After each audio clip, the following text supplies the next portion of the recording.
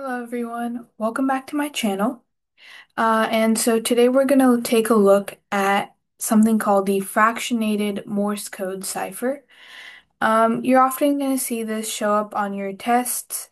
They're usually weighted really high in points, given that they take around 10 minutes or so to solve. So it's kind of a give and take situation. But I always like to get these out of the way because, like I said earlier, they give you a lot of points. So the first thing you kind of want to focus on is Morse code. You're going to be given a table of sorts like this the day of the test.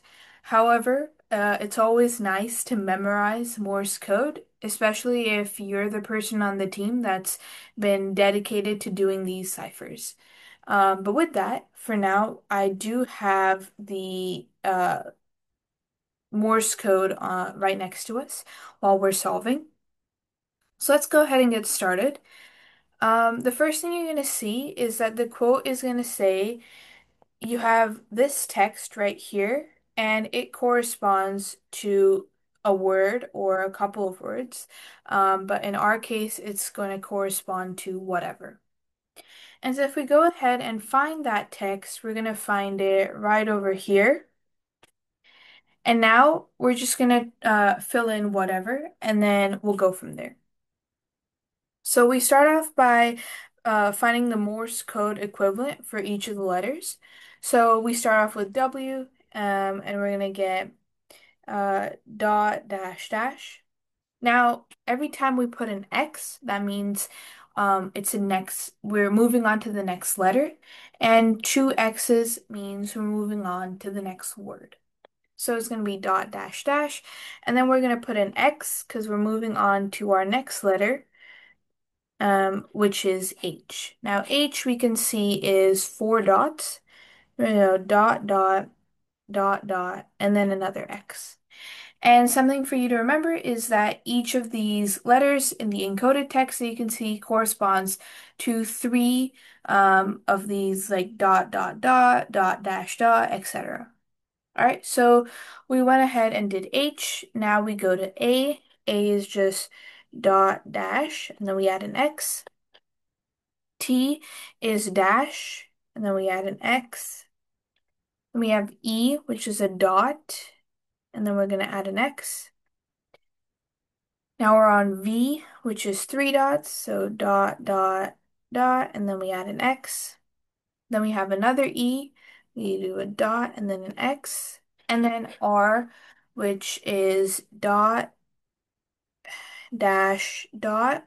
And now that we're at the end of the word, we're going to do two X's like that. So now if we take a look, we can see that over here, B is equal to dot dot X. However, over here, it's equal to dot X dot, which means something's clearly wrong. So what happens sometimes is here we started straight off with whatever, right? But what if it was actually, a word before this over here, and then the two X's that ended the word actually started at the Y over there. So what I'm trying to say here is, what if the Y was actually XX dot and everything moved on so forth? It's also necessary to keep in mind that the Y could also just be X dot dash and the end of the O is an X. So it's good to like try all of those cases. So what we're gonna try is this case over here and see if that works out for us. So essentially what we're going to do is we're just going to move all of these dots and dashes two spaces over and add two X's at the beginning. So if I just do that, so it's going to go XX dot dash dash X dot dot dot dot X dot dash X dax X dot X dot dot dot X dot X dot dash dot XX, and then something would come afterwards. Now, if we see both of our B's align up to be the same thing, which means we're most likely on the correct track. So we're going to go ahead and take that, we're going to take that placement of letters to be our go-to. And now we're going to go in and fill in the table. So we know that Y is XX dash. If I just fill this in really quick, we're going to get M here, B here, H here. Then we have dash X dash, dash X dash. We're going to get O. Then S is equal to dot X, or X dot X. Hold on. Oh, that was S. S is equal here. Then we have B again, and then we have N, which is equal to, hold on, dot X dot. Oh, I see. So the Morse code here actually ends up going dot dot dot, and then it's a dash, and then we're supposed to go X dot dash dot XX. So I actually messed up the Morse code for the V, I believe. So now that that's fixed, the N goes here, and then R ends up going over here, and then A goes over here, and that should look a lot better. So what you want to know is that there's a key word somewhere over here, and that the rest of the alphabet are all in order. You can kind of assume that the keyword is somewhere over here because we see Y and then the next letter obviously has to be a Z. We can also see over here, we can try filling in some of these gaps. So assuming our keyword, the rest of our alphabet starts here, we can see that M and O, P and Q have to fit in there. So we can go ahead and fill that in. So we're going to add a P and a Q. Then we have RS, and then we know T, U, V, W, X all have to fit in three spaces, which means obviously two of them are part of our uh, code over here. And so if we take a look over here, we already have B, so here we have to fit C, D, E, F, G, we have H, I, J, K, L. So we're obviously there's a lot of work to do here. Now, the next thing I like to do is I like to go ahead and fill in all of these dots and dashes based off of the letters that we have and then translate it to what I think it could mean. So I'm going to go ahead and do that. All right, so now that I've filled in all of the code that we so far know, I'm going to go ahead and translate whatever I can find here to the actual text that we need. So obviously we know that this is going to end up being whatever in some shape or manner. Then we see a dash at the very beginning, so the dash has to be a T. And then we see four dots, so that means it has to end in an H, and that X has to end in an X. Next, we see over here, we see dash dot dot dot. So the only one that corresponds to that is, if we take a look here, um, dash dot dot dot.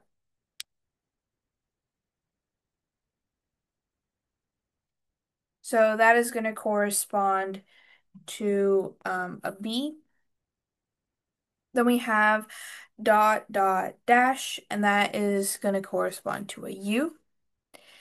If we keep going, we have three dots at the very end, and that is going to be an S. Now you'll notice every time there was two X's, I went ahead and put a line, and that's just so that I know that these are separate words. Next we have a dot dash over here, so that's going to be an A. If we keep going, we have a single dash here, and that's going to be a T. Then we see four dots again. And so we can assume that is an H. And then we see a dot over there, so that's going to be an E. And we see two dashes over here, so we know that's an N. All right, so we have some words filled in. It's not too obvious what it is yet, so we're just going to have to play around. So we know over here that we have to fit in T, U, V, W, X. So if we just take a look and we think about it, we know that X is probably the least likely to be used as a keyword. And we also know that X is supposed to end with an X on it. And that makes sense if X just like falls right in its alphabetical order and is placed right here. So if we try that out, where X is equal to X dash X, then we get this to be T. If we keep going, is there any more x's I see?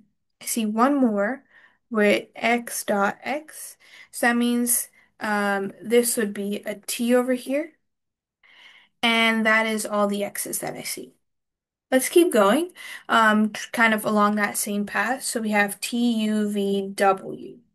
Once again, if you think about it logically, out of these four letters, the ones that are least likely to be used are probably V and W. So if we just try with that hint, um, and just try our best here, if we fill in all the V's and W's, let's see, I see a W right over there. I'll fill in as X dash dash. So then we get a G over here. All right. So let's keep trying to guess where each of these letters can go. So, if we try to fill in this gap over here. So we know that's going to go C, D, E, F, G. We already have H, I, J, K, L. Now, C is probably not that commonly going to be used as a keyword, so we can try placing C right over there. And if we fill in C, we get dash dot dot, which is an L. And you can kind of guess that the word is probably going to be bowls. So that means our L is equal to dot dot X. So L is equal to dot dot X, which means it goes right over there. If we keep filling in the C's, we get dash dot dot. And the L's obviously dot dot X, dot dot X. Any more L's and C's? We have another one dot dot X. And then at the very end, dot dot X. So at the very end, we have an S. Over here, we have an H. And over here, we have an E and an H. So that makes the. All right, so we see some progress here. Now we have something blank bowls, something, and then we keep going the whatever something. So we have a lot to figure out here. So now we've taken C and we've taken L off our list. Once again, if we take a look at, J and K, they're probably not going to get used in the keyword. So we can try filling in J and K over there. If we go with that assumption, we're going to get, most obviously I see a K over here, so we're going to get dash, dash, dash, dash, dash, right? And this is going to turn into an O. I don't see any more J's and K's quite so far, but we can fill it in along as we go. So we have J and K in there. Now we have left D, E, F, G, I. All right. So if we take a look over here, um, oh, we have O's. So we have the O over here. We have dash, dot, dot, um, or sorry, dash, dot, dash, right? Yeah. So we have at. All right. So something at. Then we have another O over here. So dash, dot, dash. And then we get another at, so at the, all right, so some more progress. We don't have U, we don't have E yet. We have L. So that's going to be dash dot dot. And then it turns into is.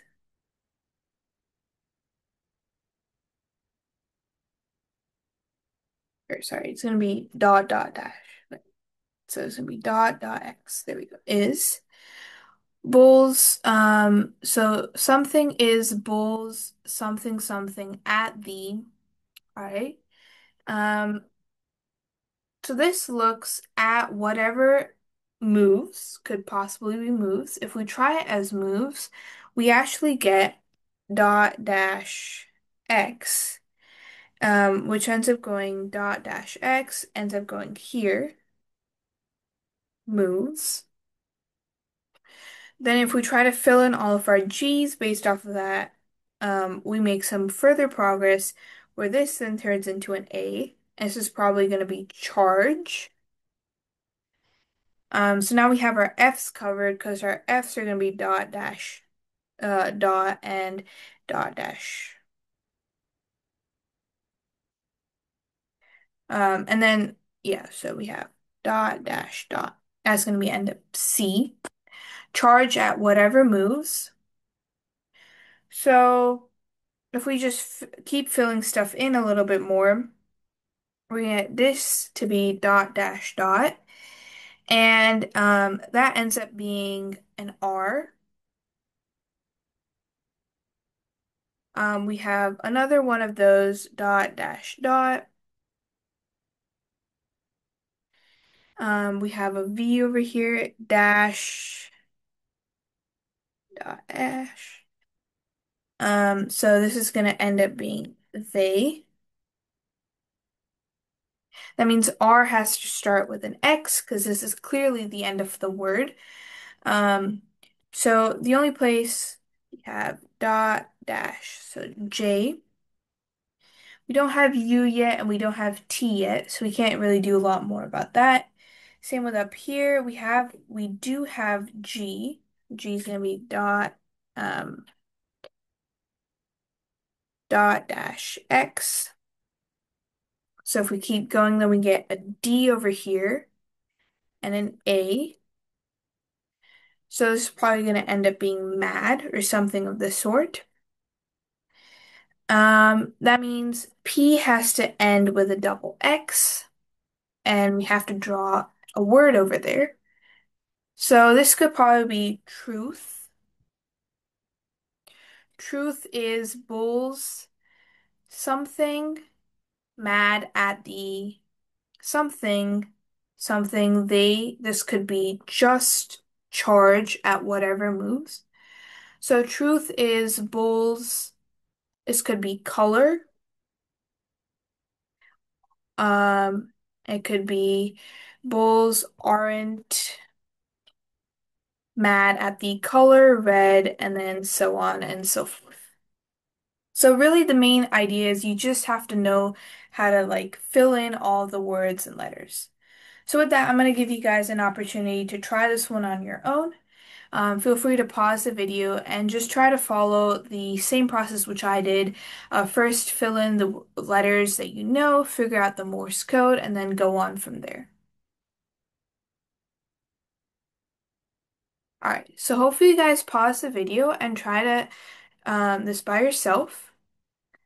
And if we take a look at the answers, you should have gotten straight roads do not make skillful drivers, with your keyword being race. And then, like I said earlier, everything else is going to be in alphabetical order.